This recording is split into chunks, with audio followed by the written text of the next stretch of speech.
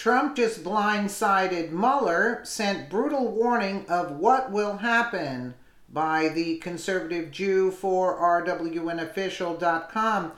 Corey Lewandowski, who served as Donald Trump's campaign manager during the 2016 primaries, has told Fox News Sunday that President Trump's legal team, led by Mayor Rudy Giuliani, has confirmed that they will take it special counsel Robert Mueller and his Democrat cronies to court if they decide to subpoena him as part of the probe into Russian collusion.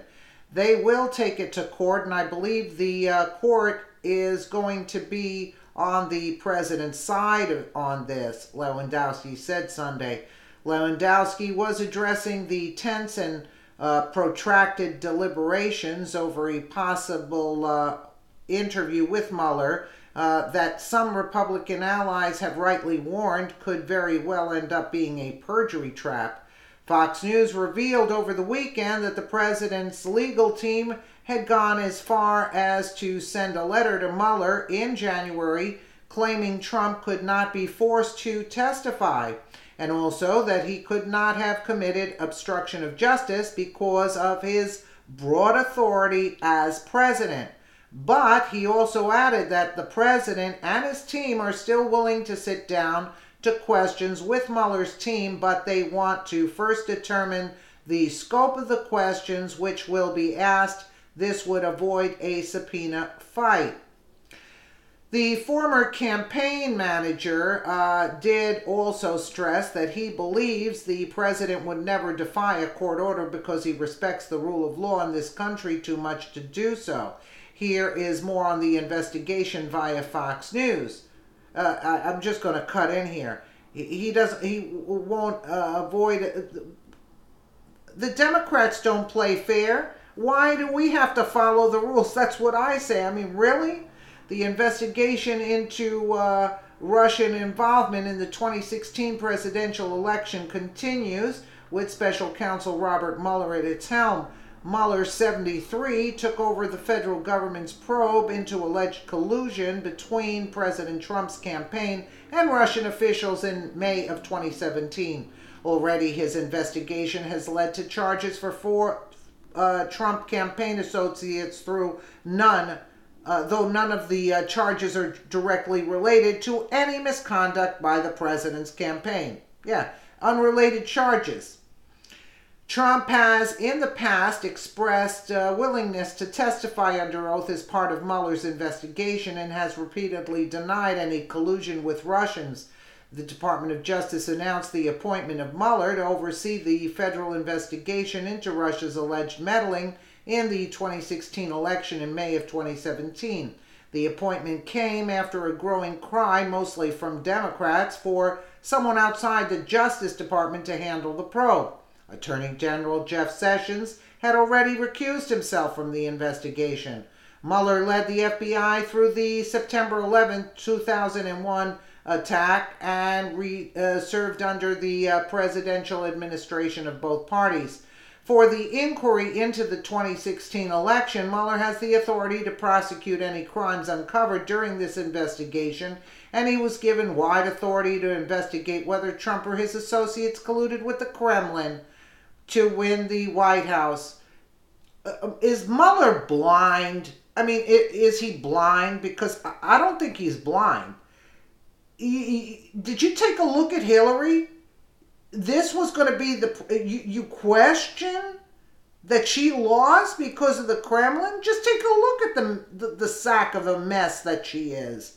Anyway, former Trump campaign chairman Paul Manafort, one focus of special counsel Robert Mueller's investigation into the alleged Russian meddling in 2016 presidential election, hides behind a car visor as he leaves his home in Alexandria, Virginia, after being asked to surrender to federal authorities.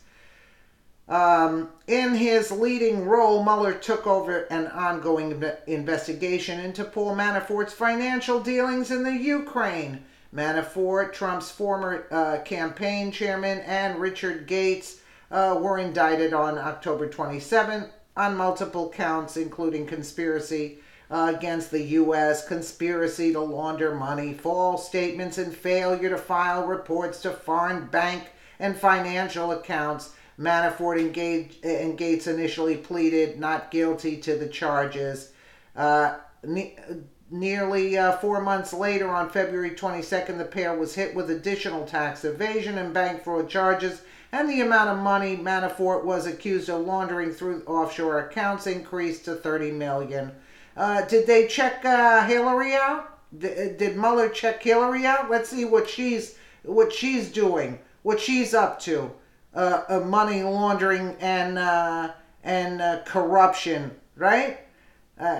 Gates pleaded guilty in federal conspiracy, and all this, it goes on with Manafort. Michael Flynn, the administration's short-lived national security advisor, was charged in December with lying to the FBI about a certain conversation he had with a Russian ambassador. He pleaded guilty. Additionally, George Papadopoulos pleaded guilty in 2017 to one count of making a false statement to investigating FBI agents. According to court documents, Papadopoulos was a foreign policy advisor for Trump's campaign. I should say he was planted in there by the FBI. I can't get that out of my mind at all. He was working for the FBI. Don't fall for the act. He was planted there. And these are false charges against Carter Page.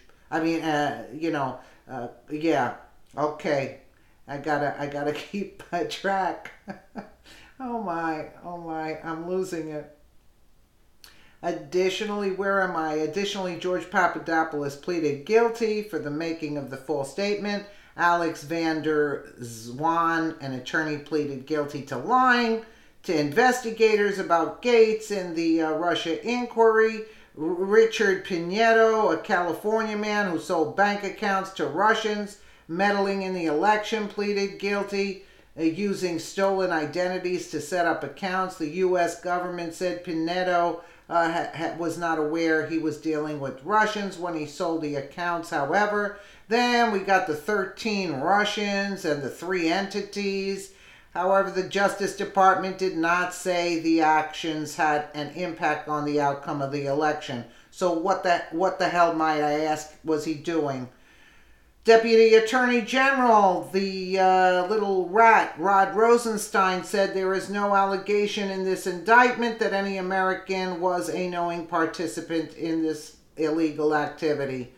However, New York Times has obtained questions Mueller had provided to Trump's lawyers that he wants the president to answer. The questions include information related to Flynn, Sessions, fired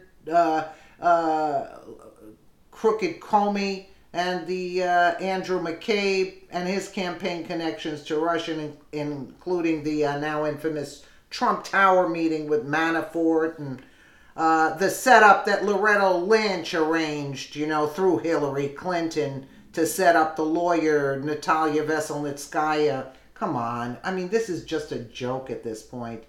So disgraceful that the questions concerning the Russian witch hunt were leaked to the media. No questions on collusion. Trump said in a tweet, "Oh, I see. You have a made-up phony crime, collusion that never existed, and an investigation begun with illegally leaked, classified information." Nice. I agree with Trump. The Trump administration has sharply criticized Mueller's investigation, as several of his attorneys on staff donated to Democratic campaigns, including to Trump's 2017 rival Hillary Clinton. Additionally, 2 FBI officials, Peter Strzok and Page, are under fire for the anti-Trump text messages. Yeah, that's it. They were anti-Trump. No, let's talk about the real messages. They were talking about the insurance policy in Andrew McCabe's office and other dealings, and ratted out now the Obama administration was involved. Instead of calling it president, they said a senior official in the government. Yeah, all right. What has Trump said about Mueller's investigation? Trump has oftentimes dismissed the allegations that he colluded with the Russians during the election. He said he is looking forward to eventually being questioned under oath by Mueller. Well, I would not condone that. He's said the allegations are fake, a fake story that is demeaning to all of us, and most of all demeaning to our country and demeaning to our Constitution. Yeah, but they have no respect for that, you see.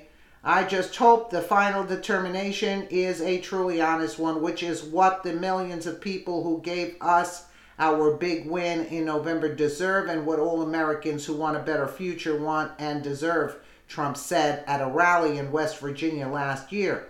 I just hope the final determination is a truly honest one, President Trump said, I guess. The president also warned Mueller to stay within certain boundaries as he investigates. Trump and Mueller have sent messages back and forth, according to Trump's outside counsel. A spokesman for Mueller told Fox News that the messages have been very professional. It's been over a year, and Mueller and his associates still can't seem to be able to find any wrongdoing by the president. Maybe it's time to put a stop to this farce and go after the real criminals here. Hillary and Bill Clinton, Barack Obama, the DNC, and other Obama's FBI and Justice Department people, right?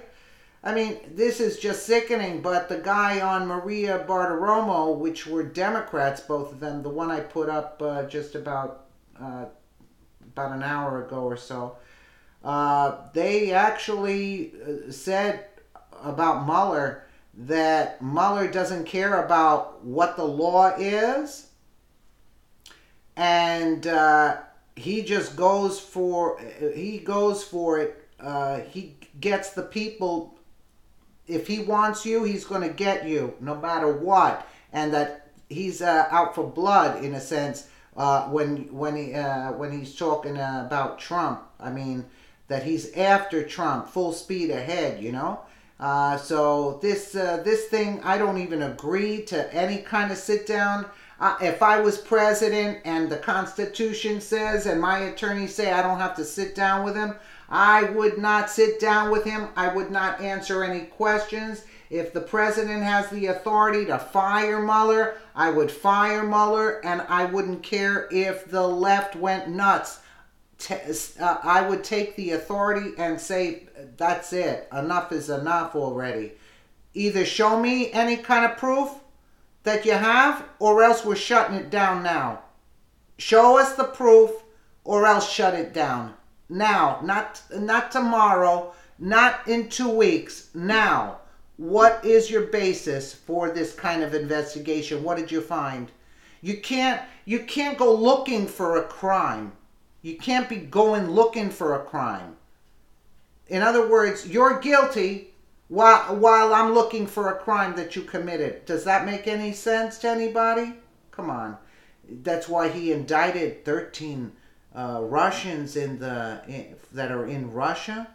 No extradition for... I mean, I don't know. Let me know what you guys think in the comments below. And again, thank you so much for watching.